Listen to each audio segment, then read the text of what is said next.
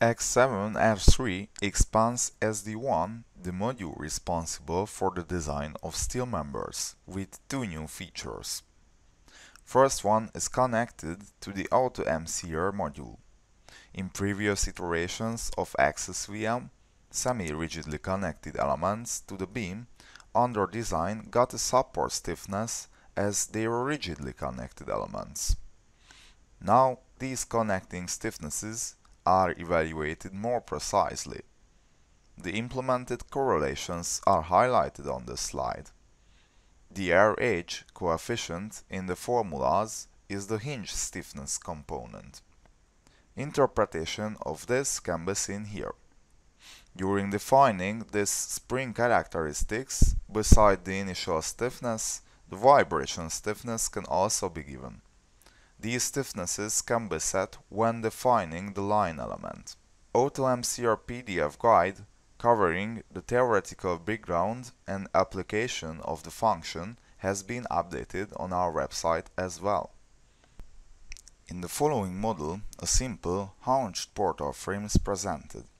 The rafters are divided into two segments, one with hinge and one straight.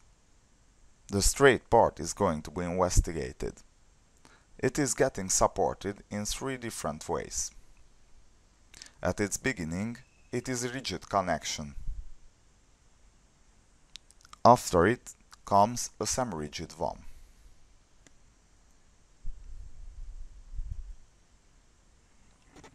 To present the actual differences, it has semi-rigid connecting stiffnesses in the purlin's connecting end in two components.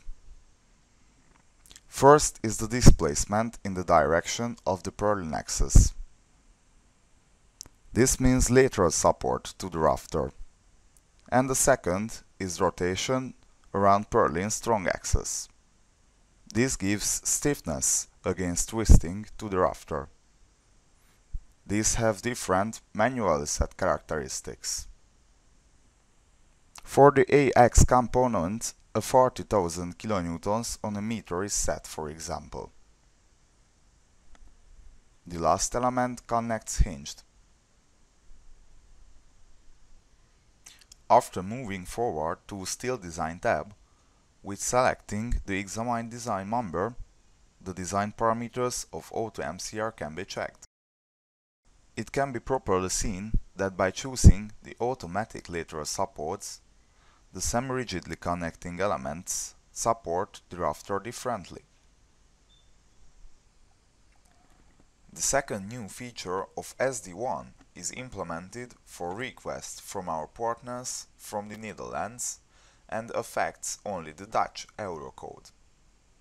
For lateral torsional buckling check, the Dutch National Annex provides a special method to calculate C1 and C2 coefficient values.